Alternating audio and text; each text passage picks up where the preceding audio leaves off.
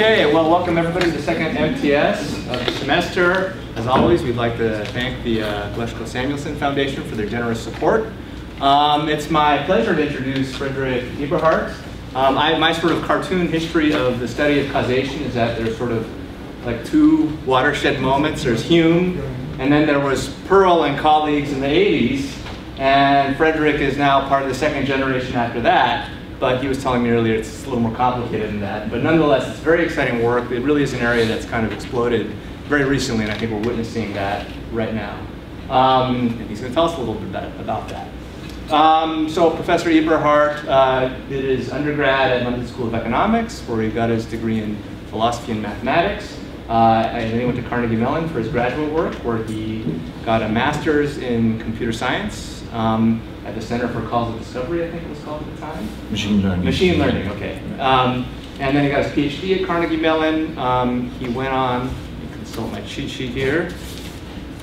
He did a postdoc in psychology at UC Berkeley, and then he was in the PMP program at WashU, and now he's a faculty member at Caltech. And today he'll be telling us about causation versus correlation in human and machine learning.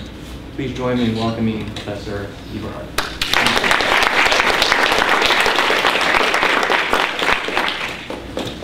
Thank you all for coming. Thank you, Jeff, for having me. I've had a really good day talking to many of you already, and so I hope that throughout this talk we can continue talking and asking questions about the things that I'm presenting. This is perhaps somewhat left field for you. I hope to give you, Jeff put it this way, he said, give me an introduction to causality, tell me what is cutting edge, also say something about applications and what you're working on right now. So we'll be here 4 hours. Okay, you ready? But more seriously, there will be a lot of stuff I'm talking about. Something might not make as much sense to you. I have been in the trenches of this causal discovery work for so long that I've kind of lost some of the perspective on it. Again, stop me, ask, especially clarification questions. When I'm in the audience, I can't stand when I don't understand something on slide 2 and it's a really trivial thing to clear up. So please don't hesitate to interrupt, and you know, if it's the real zinger, I'll maybe you know, take it offline later, right? So let's see how we go. Anyway, what I'm going to talk to you about today is very close to my heart. This is what I spent my day on at Caltech, on trying to identify, or what we can say about the difference between causation and correlation, and under what circumstances we might be able to tell when we're looking at an actual causal relation or when we're just looking at a spurious correlation. So the whole motivation for this type of work you see every day in your newspaper or on your website that you might, or your blogs that you might be reading. Here are some samples that someone else actually gathered up, where you might notice that the word causation doesn't really appear anywhere, and yet everything suggests a causal relation or hints at a causal relation, but the word cause has become the casualty in these headlines, and it's replaced with links connected to, increases, or something like that. And with some cases you might think there is a more obvious causal relation, like the first one, caffeine reverses memory impairment in mice with Alzheimer's symptoms. You think, oh yeah, there was probably an experiment or some randomized controlled trial.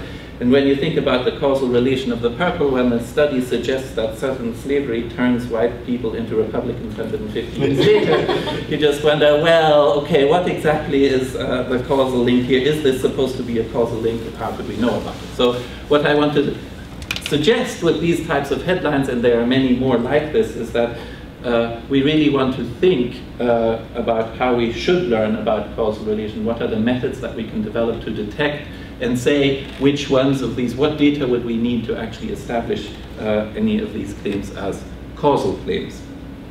And so in that sense, I think it's actually quite hard to think of scientific disciplines that don't touch on the question of causation or worry about both how one might learn about the causal aspects of what's going on there, which is not to say, I mean, arguing for the mathematics professors that he's really working on causation is perhaps a little bit far-fetched. Okay, the contrast to this type of question, this normative question of how should we think about causal relations, is well, as humans, we're rather good at learning causal relations. How do we actually do it? This is the work of psychologists and cognitive scientists. Perhaps some of you are working on this, is that as we grow up, we seem to be very able to discover causal relations. We manage to detect them. Perhaps you might wonder, are there certain types of standard mistakes that we make in our causal inferences as we grow up? And can we get a better understanding of how this developmental aspect of causal learning occurs? And can we contrast that type of causal learning that we have in humans with other animals? Do other animals exhibit causal learning? What would it take to show that they are not just learning associations? And people have looked at experiments concerning, in particular, dogs and rats. And I've always hoped that I could convince the people working on corvids, ravens, to do some experiments that would really detect whether they're very good at building tools and processing mechanisms, or whether they can actually detect do some type of causal inference as well. If you think rats obviously know how to do causal inference, they live all over the place, well, is the same true for flies? Or do they does all their life succeed on the basis of just associational learning? This is actually material from a fly lab at Caltech, so this is something that we're actively looking at. Okay, so on the one hand we have the question of how should we learn about causal relations, and then on the other hand is how do animals, how do other creatures learn about causal relations, if at all? So naturally it's always the question that haunts me, and that philosophers, some at least, want to answer in some kind of clean way, is that, well, if you're going to talk about causality, tell me first what it is.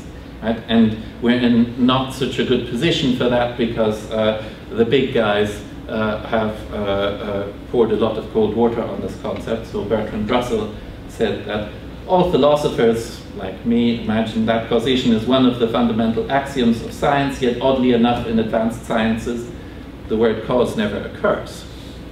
The law of causality, Russell believes, is a relic of a bygone age, surviving like the monarchy only because it is erroneously assumed not to do harm. Okay? So basically Russell's point is that, well, if you look at fundamental physics or the latest theories in physics, you don't see the term causality crop up. That should make you nervous about whether causality is really a fundamental concept that we should think is part of our scientific toolbox. And Russell suggests it's not.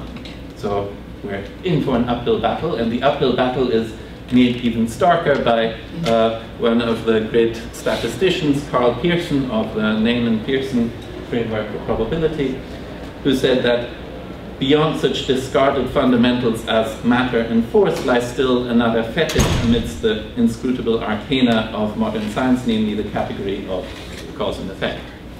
Okay, so what is causality? These guys did not think much of causality. In fact, I think with regard to Carl Pearson, the news might have been, his influence might have been so strong that his views against causality have kept the concept of causality out of statistics for far too long, and that really it's only been over the last perhaps 30 or so years that it's come back and been taken seriously as a concept in statistics as well. Okay, it doesn't help, so Jeff mentioned this earlier, that, you know, there were, what, 2 events in your history of causality? Here's one then.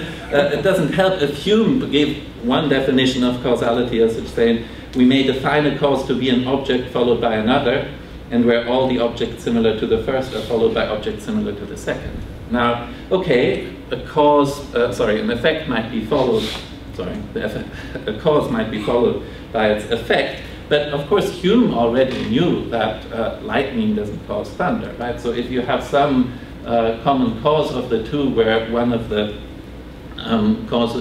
effects is delayed to a greater extent than the other, then you're still satisfying, at least in this very superficial reading of Hume, you're still satisfying exactly his definition, yet we wouldn't say that X is a cause of Y, or that lightning is a cause of thunder. And so there's work to be done in trying to get a grip on what exactly we mean by causality. I want to, and the obvious example is, of course, well, you can make lightning, or you can try and flash an enormous light, and it's not going to roar a thunder after that, right? So if you intervene to bring about the lightning, then by flashing a bright light, then it's not going to result in thunder. Okay, so I don't want to give you a definition of causation. I want to work on your intuitions that you might have for causation, and then see whether I can put those together into a framework that will work more like an axiomatization of causation rather than as a definition of causation. So as an analogy, keep in mind something like the axiomatization of probability. We have the axioms, the Kolmogorov axioms of probability. They don't define what probability is. They don't tell you that probability is our degrees of belief, or limits of infinite, or the limit of an infinite frequency. Yet the axioms, the axiomatization that Kolmogorov offered, provides a useful tool to think and work with probability. So in the same way, I want to suggest to you, think for the moment as causation in terms of invariance under intervention. What do I mean by that? I mean by that something like the gadget here on the left is a barometer. I know you all have this on your phone these days, so do I, but in the olden days, we all had a barometer on the wall still at home that would measure the pressure, and the pressure, the measurement of the barometer would be an extremely good predictor of the weather tomorrow.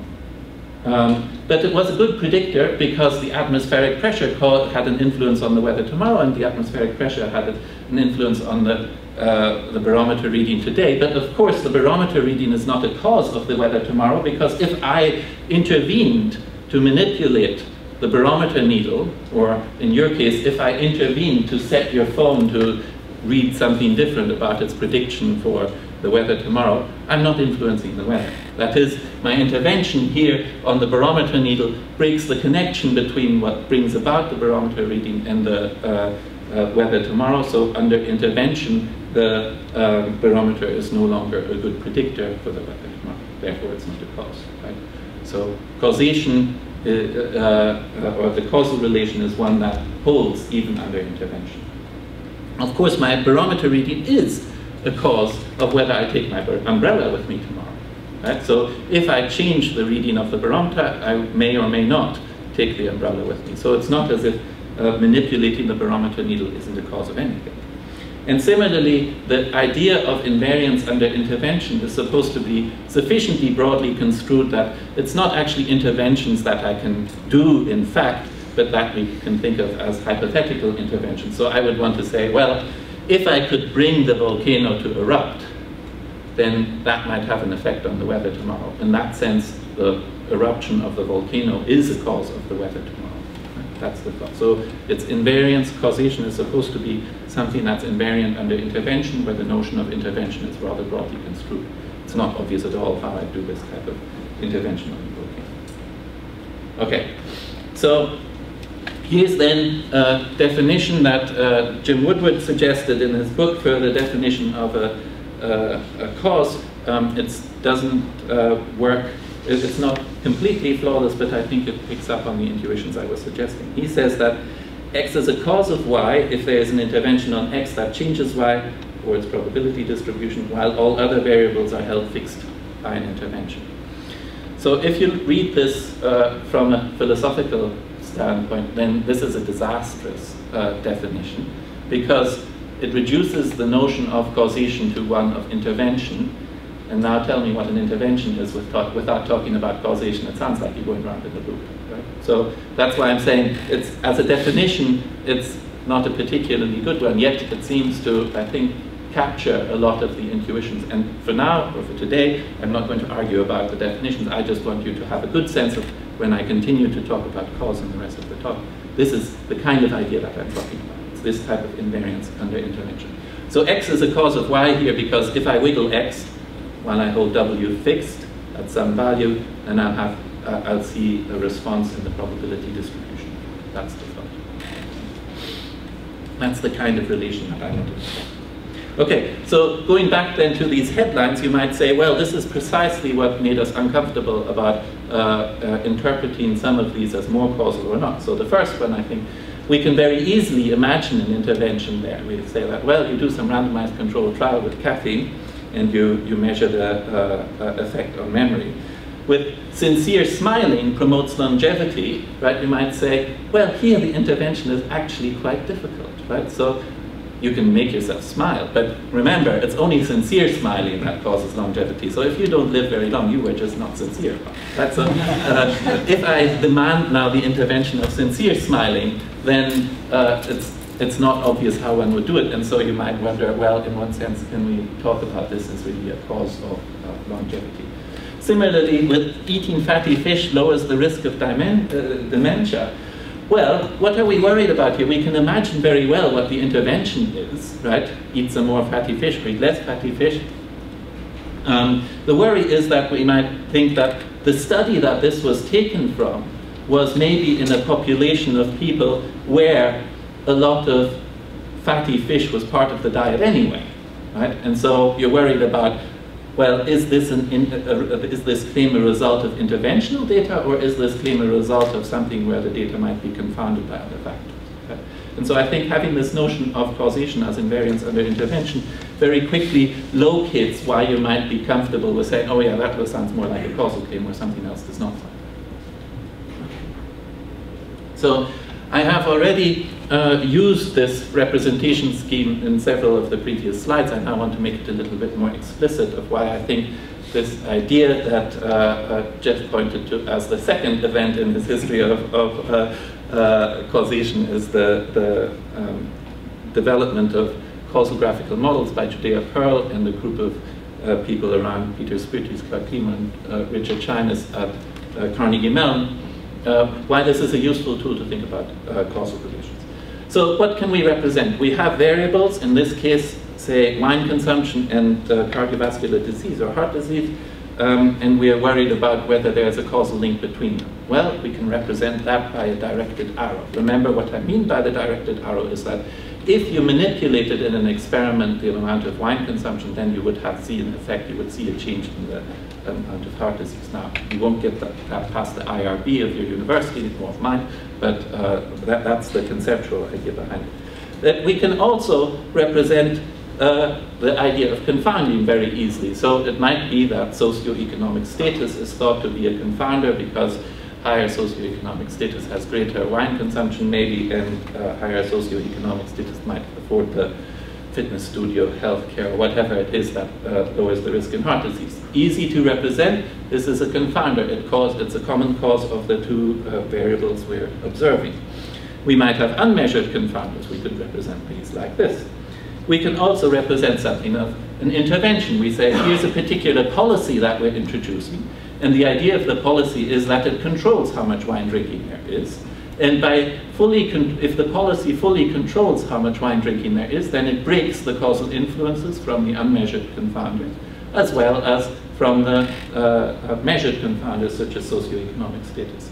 Note that this is precisely what the statistician Ronald Fisher had in mind when he said this is why we want to do randomized controlled trials for causal discovery. It's because we want to randomize in this case, wine drinking, and see whether there's actually any effect on heart disease, because, at least in the large sample limit, the idea would be that randomization would make the intervened variable independent of its normal causes. Okay, and then if there is, in fact, a dependence between the two under an experiment, then we might say that there is a cause.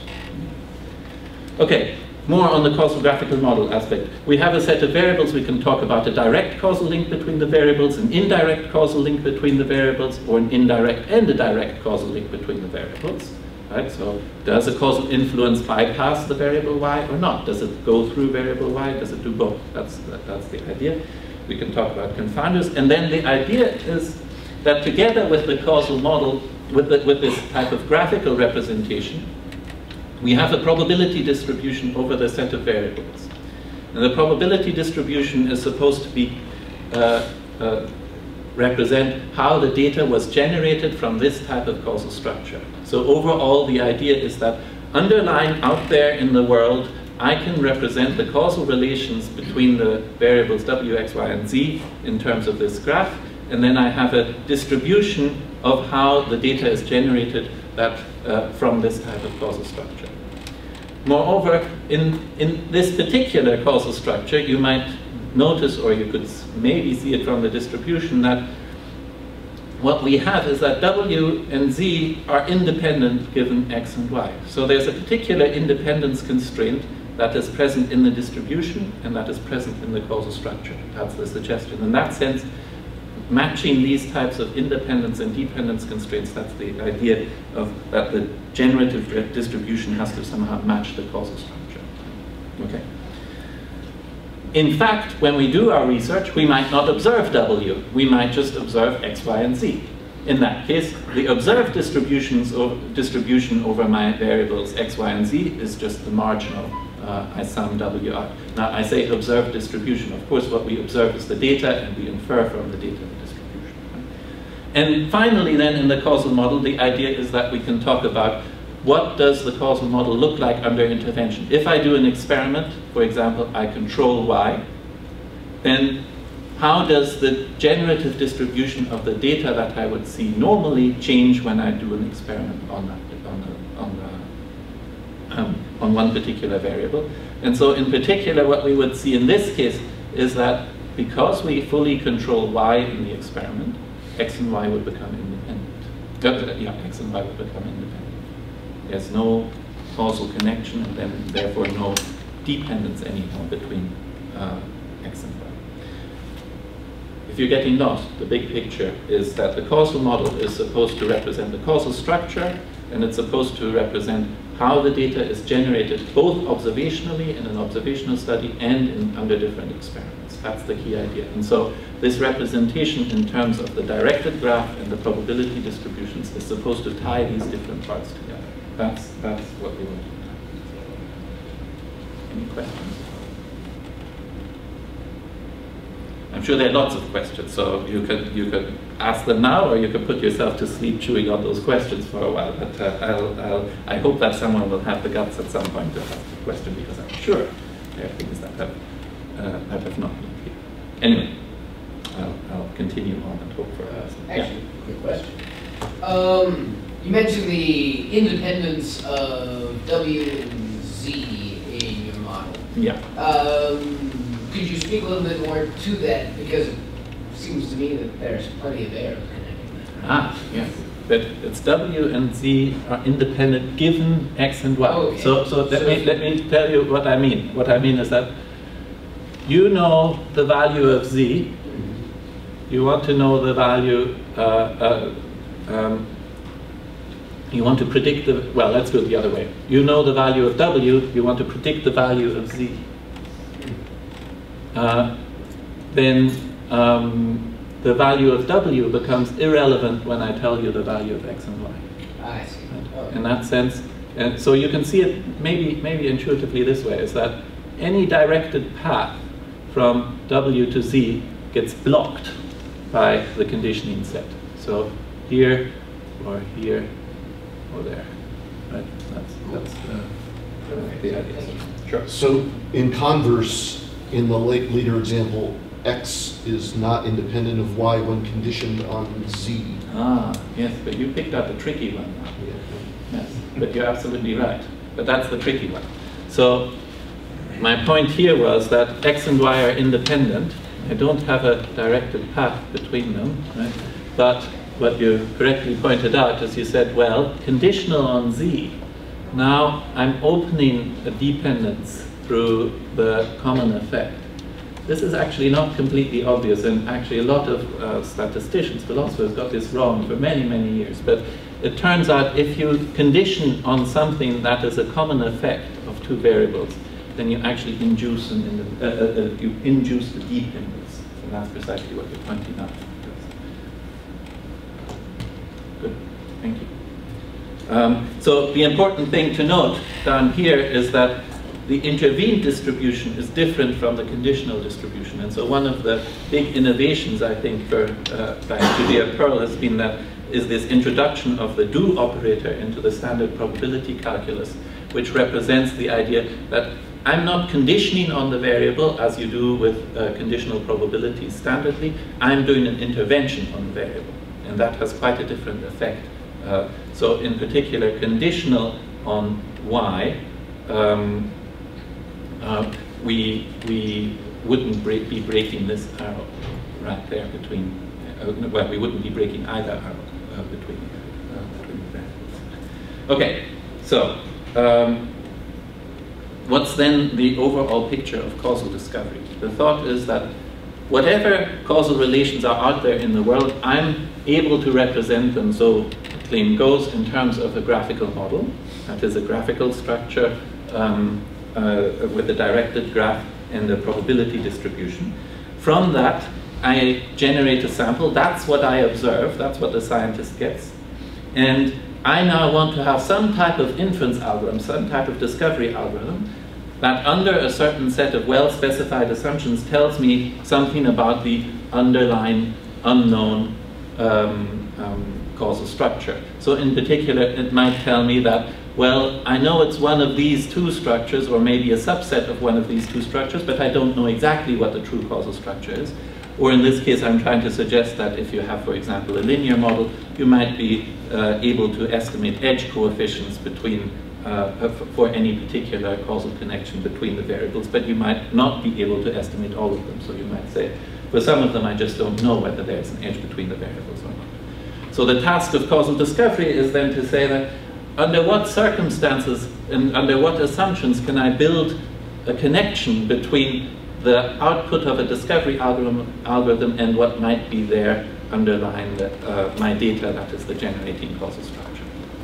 And in order to build that type of connection, I have to say something about, well, what exactly connects the data sample that I observe to the underlying causal structure. And so now we get to what is driving the idea of causal discovery, these types of axioms that connect, that allow the inference algorithms to infer something from the data about the underlying causal structure. The idea is that from the data, I can estimate, I can ship the data to a statistician who knows what they're doing, and they can estimate independencies and conditional independencies and dependencies for me very easily. I want to now say these types of independence and dependence constraints constrain the causal structure. I'm now going to develop an idea of graphical connection that allows me to say, okay, if I see x and y are independent given z and w, then that implies something about how they can be graphically connected in the underlying causal structure. And the key idea here that goes back to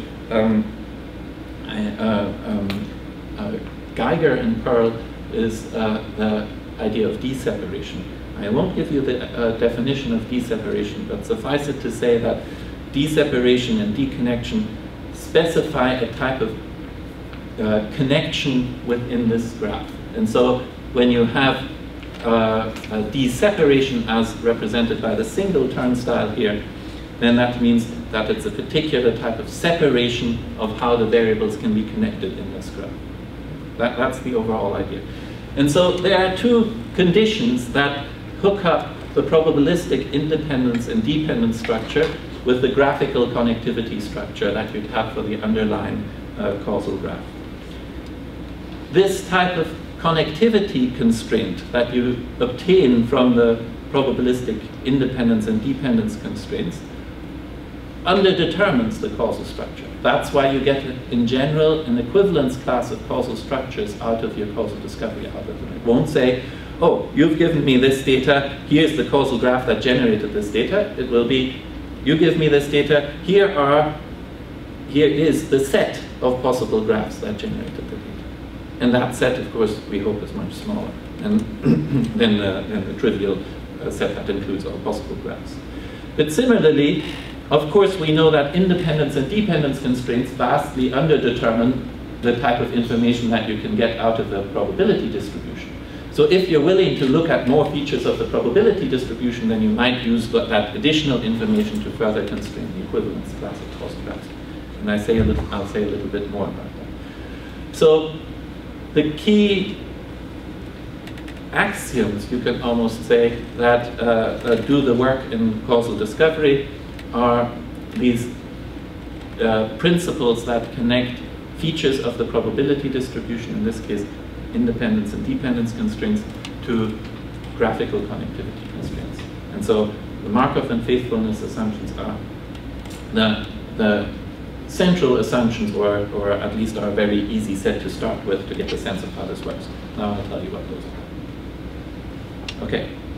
The causal Markov assumption says that for any variable x that you have in your data set, it is independent of its non-descendants given its parents in the causal graph. So I've color-coded them accordingly with the graph on the right. X is independent of any of the, what is this, magenta variables given its parents in the causal graph.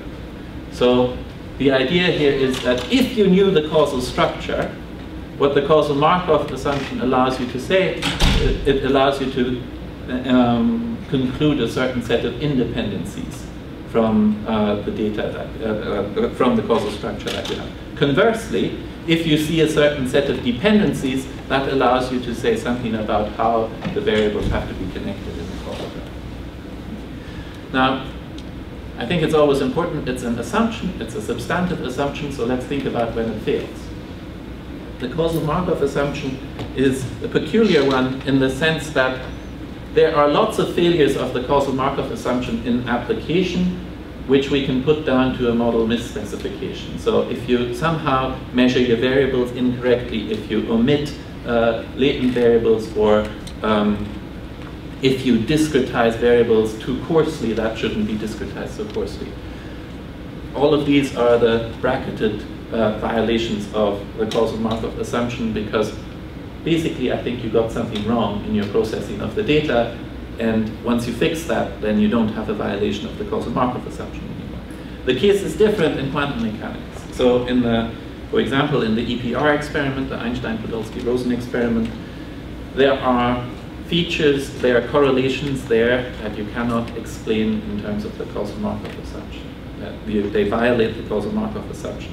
And so there are two ways that you can look at that type of setting, then, is to say that, well, either you're not looking at a causal situation, or there are causal situations that don't satisfy the Markov assumption. Pick your poison in a certain sense. Okay, moving on. The causal faithfulness, in a way, is the converse of the causal Markov assumption. It says that x is independent of y given a conditioning set C in the probability distribution. If that's the case, then x is d-separated from y given the conditioning set in the graph. What does this mean? It basically says that if you have a certain independence or conditional independence that you detect in your data, then that allows you to infer a certain separation between your variables in the graph. Again, I think it's worthwhile asking, when does this fail? So in contrast to causal Markov, causal faithfulness is more of a simplicity assumption. It can fail if you have a system where there are two causal pathways, but they cancel out exactly. So here I'm suggesting that, suppose we have a linear model, and y is minus ab times x plus, and then now this causal path. It would turn out that well, for those of you who are familiar with linear models, the correlations along, or the dependencies along these paths would cancel out exactly, right? So in that case, you would have x and y to be independent of one another, despite the fact that they're causally connected twice, in fact, through two pathways. That's a violation of the causal Markov assumption. But the cancellation, of course, has to be exact, otherwise it's not a violation of the Markov assumption. So you can ask how reasonable that is. How often do we have cases where paths cancel exactly? And you might say, well, that's not particularly often. Or you might say, well, in fact, if you have backup mechanisms, you might have canceling paths quite often. And so then you would have a case where the faithfulness assumption is violated in your data. The point for faithfulness, so the point to the claim that the distribution is faithful to the graph is a simplicity assumption. It basically says that when you see an independence then between two variables, then there cannot be a causal connection between them. That's what it's supposed to do. Okay, So now let me get you some results on the table here. So if we assume causal Markov and causal faithfulness, and if we, in addition, for the sake of argument, I just want to keep it very simple, assume causal sufficiency, which says that there are no unmeasured common causes. So by the dashed arrows, I'm suggesting variables that are unmeasured in our data set. And here we have a common cause of two variables. So if we don't have those in our data set, and you say, okay, well then causal inference is very easy. Fine, it is easy, but let's just get that easy case done. And if we don't have feedback loops, I know you're all thinking, well, my systems all have feedback loops, so this. I know, it's a simple case. I'm making strong assumptions. Let's see what we get out of that. So no feedback cycles in your causal model, no latent variables, and you're assuming causal Markov and causal faithfulness. What can we discover about the causal relation?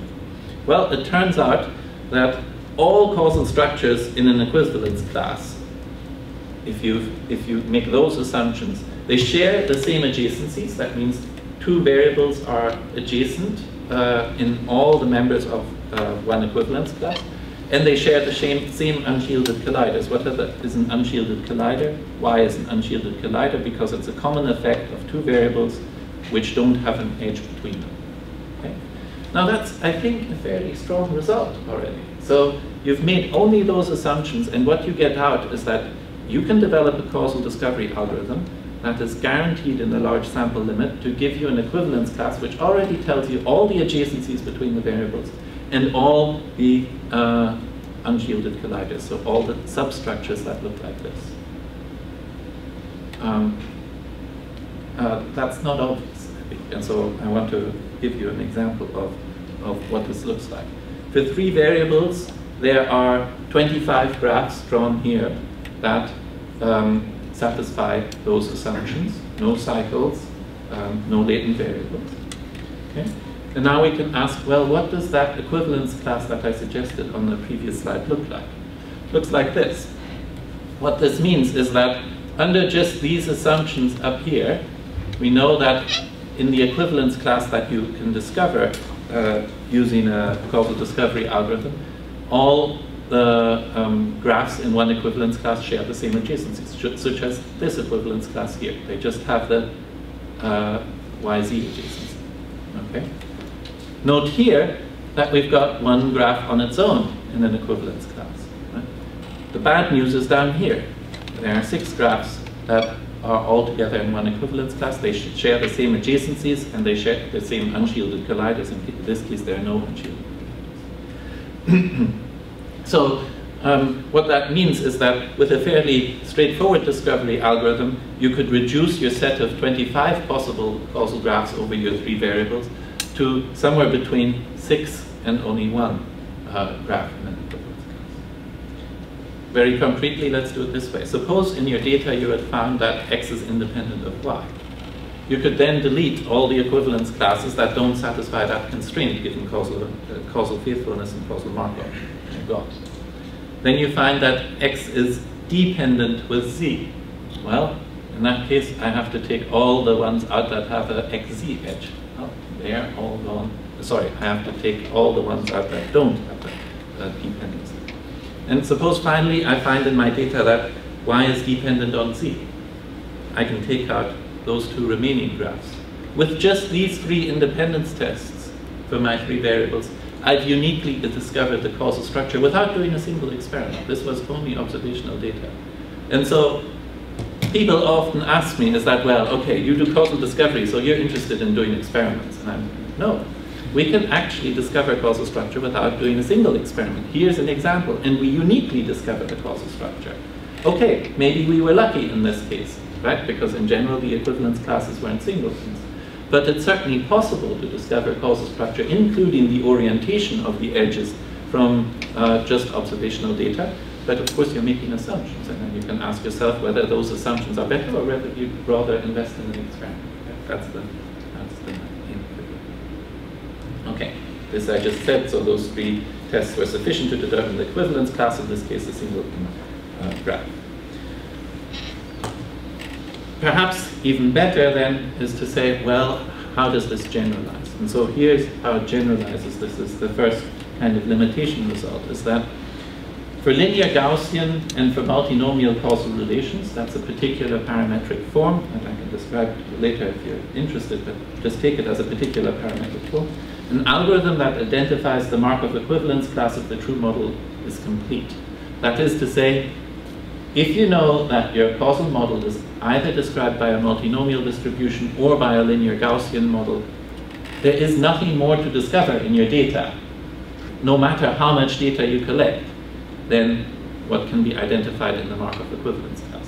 That means you have to strengthen your assumptions, or you have to do experiments if you want to find out which causal graph is true within Markov equivalence. So you can take this as good news, is that, well, if you've got an algorithm for me that identifies the Markov equivalence class, then you've got all the information out of your data that you can get out of your data, given those assumptions. Or you can take it as bad news and say, we're stuck with Markov equivalence classes, so if you end up with a large Markov equivalence class, then you have to strengthen your assumptions and do some experiments. That's the kind of gist of this type of result.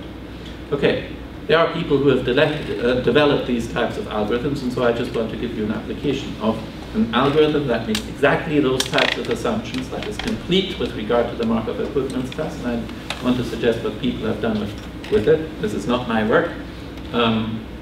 This is by a group at ETH in Zurich, but I think it's a really, really nice example of an application of causal discovery algorithms. They had gene expression data, observational gene expression data for this flower. It's Arabidopsis thaliana.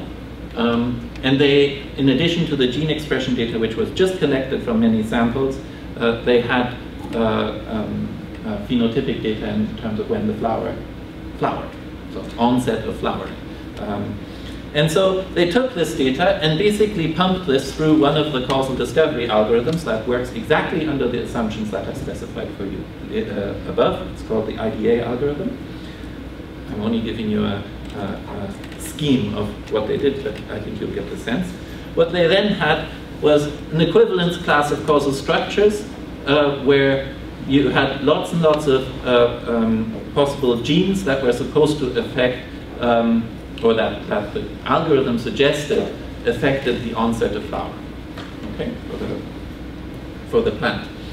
And then they said, okay, well, we'll use this knowledge of the suggested causal structure in terms of what we got in the equivalence class to rank the candidate genes of which they thought had the strongest effect on the onset of flowering, on the phenotypic variant.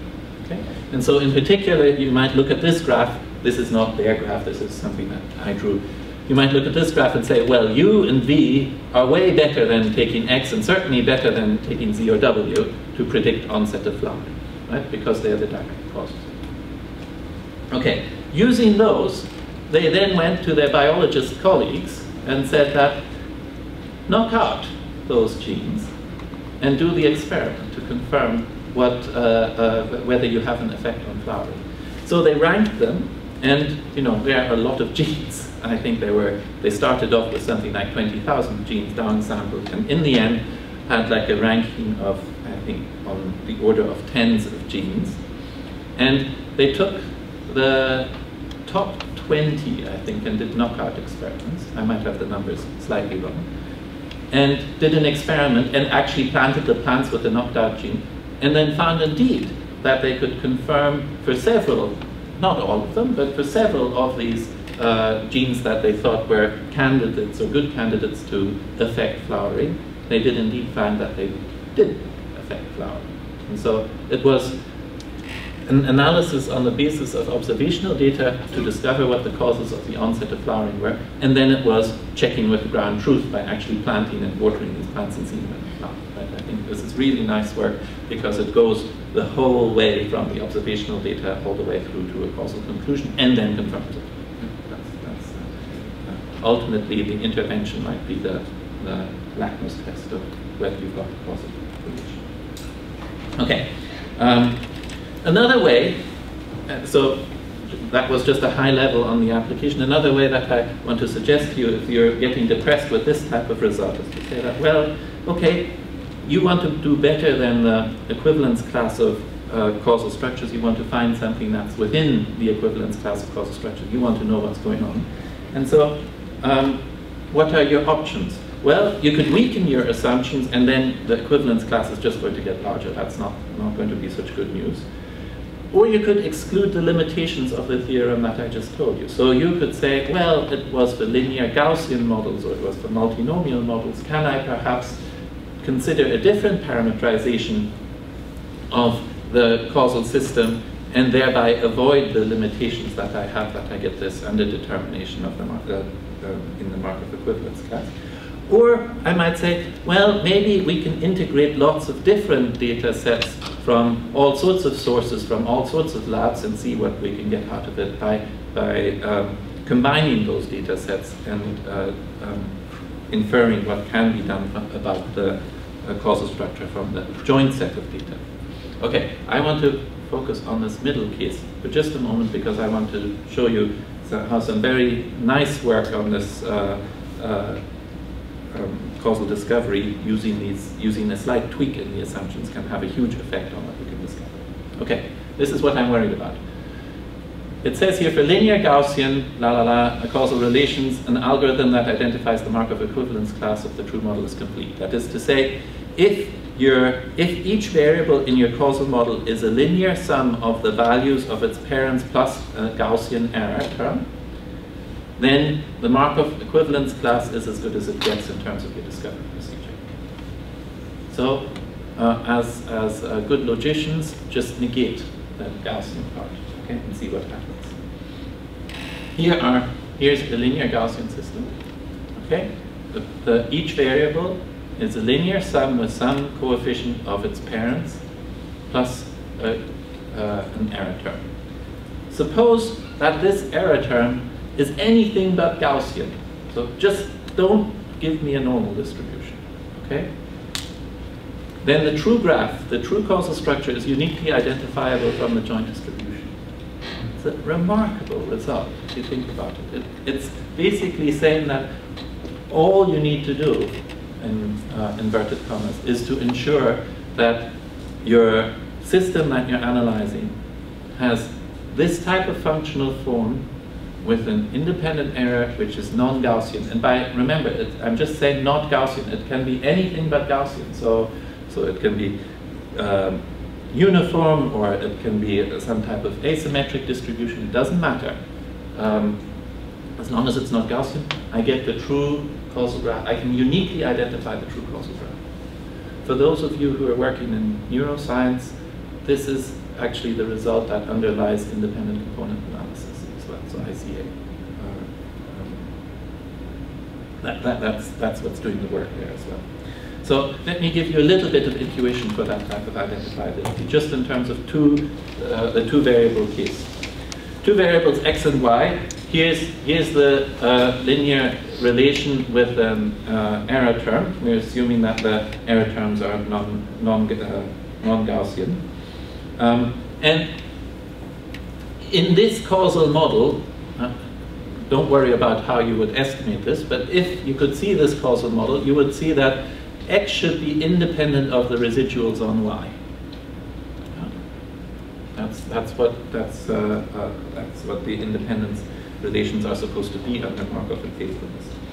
In the backwards model, so if I fit the causal arrow in the reverse direction, I would have that y is independent of the residuals on x. Okay?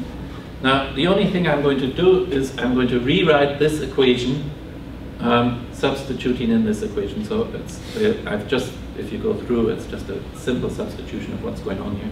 But now, notice that I've got two linear equations in x and epsilon y. X and epsilon y here, and x and epsilon y here. And I've got y and epsilon x here, and those two are supposed to be independent. Okay? So what's going on? Here are the two equations again. Here's the key theorem. It's the Darmwa-Skitovich theorem that drives this type of identifiability result. It says that let x1 to xn be independent, non-degenerate random variables. If none of the xi are normally distributed, then the two linear combinations L1 and L2 are dependent. So So what does that mean for our case? We assumed for the correct model, x was supposed to be independent of epsilon y. Right?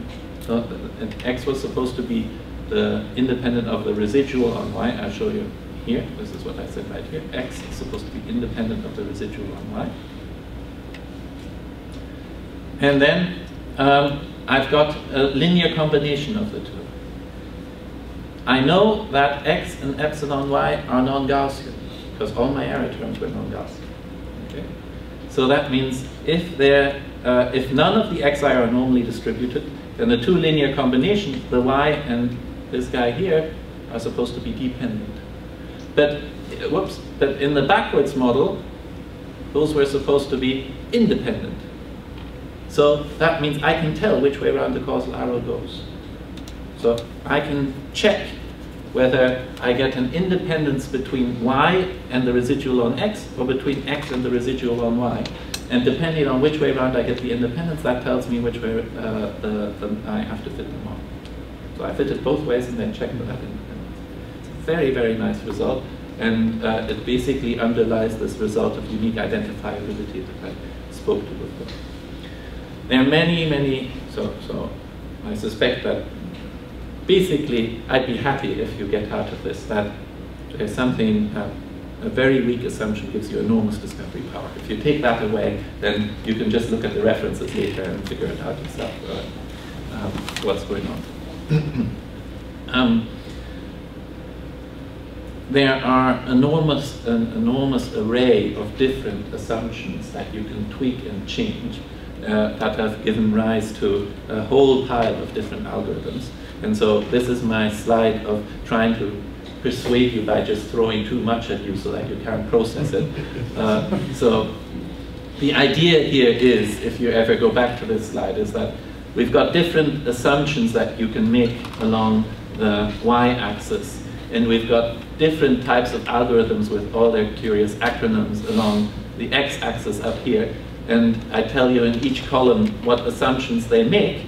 And then in the bottom row, I tell you what can be discovered about the underlying causal structure there. And of course, there are lots of acronyms here as well. So let me tell you what I've talked about today, is I showed you the Markov equivalence class, right, case. And I showed you this case of the linear non-Gaussian, where you get the unique directed acyclic graph, the unique causal structure out. And so, depending on what assumptions you like and you want to sign up to in your specific setting, you might look for a particular algorithm that works well for that setting. And then you can find out what exactly you might discover about the true causal structure from that. Okay. I have another 2 or 3 minutes, maybe? Okay. This is to fulfill the request that I want to say something about what I've been working on recently that I think may be of interest to you as well. I've been telling this story, and actually someone earlier today already asked me exactly about this point. I've been telling this story as if we already know what the relevant variables are, right? So I've been drawing all these graphs. The variables have been meaningful in terms of, well, more or less meaningful. Socioeconomic status perhaps is not quite so clear what it is. Wine drinking, I know what it is. But I've started from a statistical data set where I have meaningful variables that I want to discover the causal relations for. My concern for a long time was that, well, how do we construct these types of variables in the first place? So an example of it is that, consider this image here. It's pixelated. It's supposed to be a handwritten digit of a 3. In pixelated form, and seeing that image in you created some type of raster of your neuron, or some type of firing in your brain, of neurons in your brain, and I'm just schematically representing that in terms of a running average of neural raster. So these are firing rates of a whole bunch of neurons in your brain. And now I want to know, what is the cause of you recognizing a 3 in this? Okay? And I want to say, well, I want to have recognition be some type of macro variable that supervenes on your neurons firing in some particular way. And so the whole set of tools that I've given you so far doesn't say anything about how do I build up the causal variable? Am I going to take every pixel here that can be on and off as an individual causal variable? That can be a cause for any one of the neurons that is represented by one line in the raster? That doesn't seem like the right way. We want to say it's some type of macro scale feature of the image that causes some macro scale that makes you see a 3, and by seeing a 3, what goes on is some macro scale feature in how your neurons fire that constitute recognition of the 3 in the picture. Another example, if you don't like this one, is here is data of a geographical region in the equatorial Pacific. Think of the coast of the Americas along this side here, and the Philippines and Indonesia along this side here. And this is a band of the Pacific, and I've measured wind patterns in this region. So the darker green it is, the more the wind goes to the west. And what I'm interested in is the effect of the wind patterns on temperature patterns. So here I've got, for the same geographical region, the sea surface temperature patterns. And so why are we interested in that? Because one of the macro level climate phenomena that actually in California we care a lot about is El Nino. El Nino at the moment is defined by climatologists as this particular, as an average beyond a certain threshold value of the temperature in this particular region. Okay? Now, how did they come up with that? They said, okay, well, let's draw, this seems to be where the relevant stuff is happening. And so we should basically take the average of this region and then take that as an indicator of El Nino occurring. But there's another way of thinking of it. There's another way of saying that, well, no, El Nino is a macro variable in the climate as it is. Maybe we can discover it. Maybe we can actually build up the El Nino variable at looking at the relation between the zonal wind and the sea surface temperature. Rather than give you a long theory of how we did it, I'm just going to give you an example of what we did for the digits. So here, sorry, one step more still. You might say, well, your causal variable can be any size, but it's not, can be any feature of your micro level variables, but that's not quite right. So here's an example, a historical example actually, where total cholesterol was thought to be a cause of heart disease, but then it was later found that total cholesterol was made up of HDL and LDL, high density lipids and low density lipids, or happy lipids and lousy lipids. HDL having a positive effect on, actually I think these days they think HDL has no effect anymore on heart disease, and LDL has a negative one. And so the problem, of course, in this setting is that if you think total cholesterol is the relevant causal variable, if I tell you increase your total cholesterol by 3 units, that's actually ambiguous with regard to the proportion of HDL versus LDL, right? So if you don't know that HDL and LDL are the relevant causes, then increasing total cholesterol, you might have a negative effect on heart disease, where I was hoping that you'd have a positive effect on heart disease. Okay, so there is a sense in which the aggregation here, if I go to total cholesterol, has over-aggregated the relevant, has aggregated above the relevant causal coarseness. Okay, we've developed a theory to try and avoid this type of problem, to really handle those cases like the El Nino and the digit recognition case, and I want to show you the digit recognition case as a kind of proof of concept. Here's how we did it, or here are the results, I suppose. The question was, what are the visual causes of recognizing the digit 7? Here are a whole bunch of handwritten digits 7. And we did a whole pile of studies on Amazon Turk, where people were supposed to write down the numbers that they saw and question marks if they couldn't see any number. And now I'm claiming that I know, or my machine knows, the causes of you recognizing a particular digit as that digit. Now the question is, how do I prove that to you? And our thought was, we'll prove it to you like this. We'll say we have a starting digit, 0 to 9, on the left-hand side, and we will say that our machine knows the causes of your digit recognition if it can manipulate these digits minimally such that you say it's the target digit. Okay? So this is up for dispute if you don't like it, but so the proposal is that my machine knows the causes of your digit recognition if it can manipulate any handwritten digit to any other handwritten digit. That's the thought, and that you agree with its manipulation.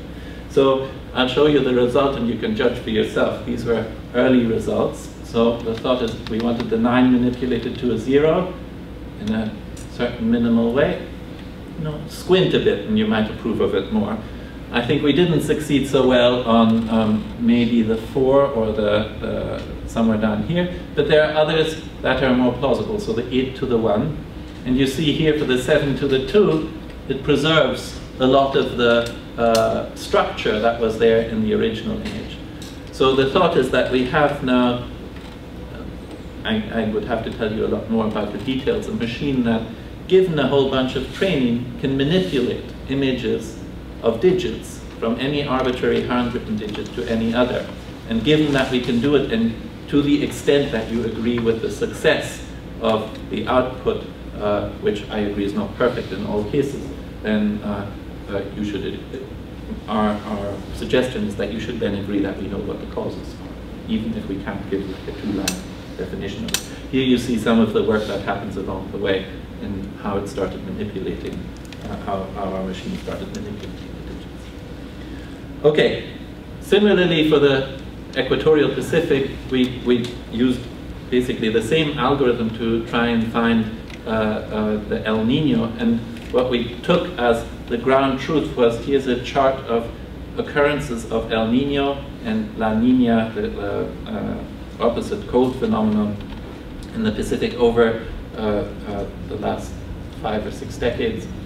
And the question was, did our machine automatically, without telling it that there were El Nino years, did it succeed?